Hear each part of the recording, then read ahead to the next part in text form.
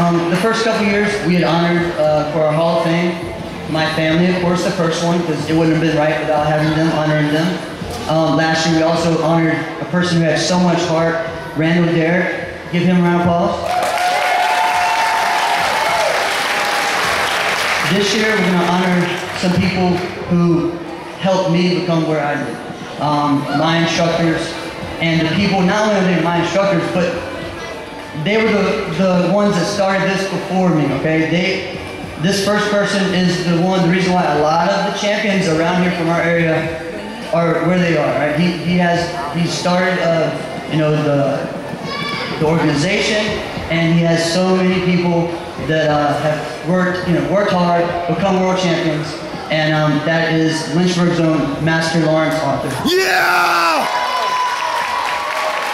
This is my instructor. This is where I got my first black belt from, and I gotta pay honor to him. So thank you.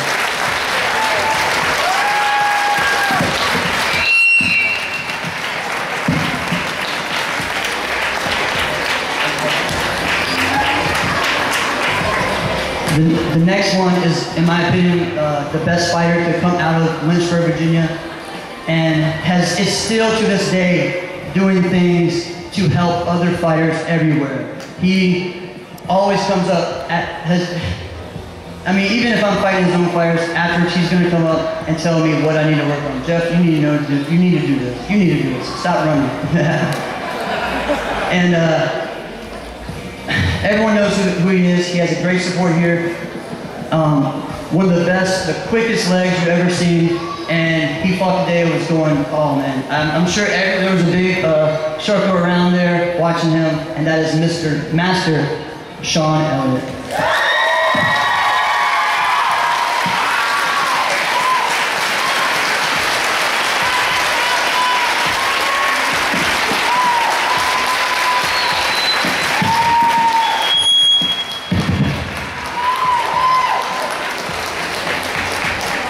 And this next one is someone who didn't start out as my instructor. Started out as someone who I looked up to on the circuit and became a good friend of mine, and then started teaching me in Shotokan.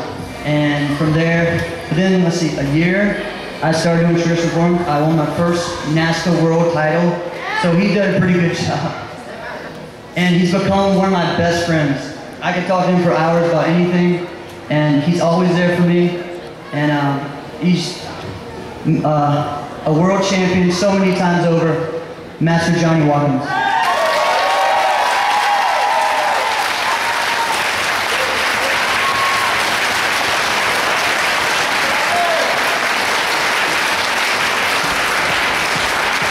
Thank you guys so much. Give them one more round of applause, and we'll get a bow and a picture. Give it up for 2012 Grand Slam Opening Nationals Hall of Fame inductees.